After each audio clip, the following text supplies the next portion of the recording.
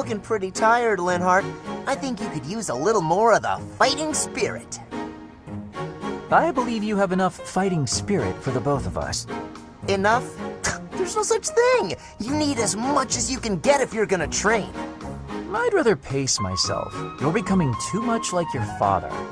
I still recall with startling clarity the time he forced me to do some training. I remember your father wasn't too happy about that. Our fathers actually got into a fight over it. They hate one another so much. I simply cannot fathom what's wrong with the two of them. I wish they'd just have it out already. One big fight to settle things. My father would win, obviously, but it would still be fun to watch.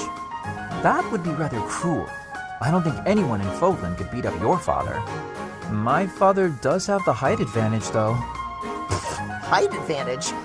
What does that matter? When two opponents are of similar strength, the one with the height advantage wins. It's pure math. Whoever forces the other to submit wins. That's how fighting works. It has nothing to do with height. Brute strength alone doesn't decide a fight. And taller people have longer limbs, too. Longer limbs equates to a longer reach. Taller people can hit you from farther away. Oh, and they have more leg strength.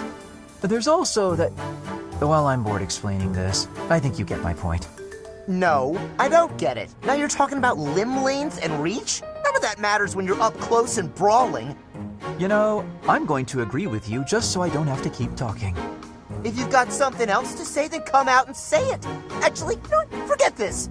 I'll prove it to you myself. Some of those new knights look pretty tall.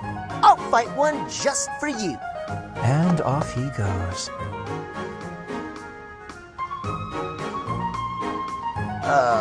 They're all so strong, I couldn't land a single blow.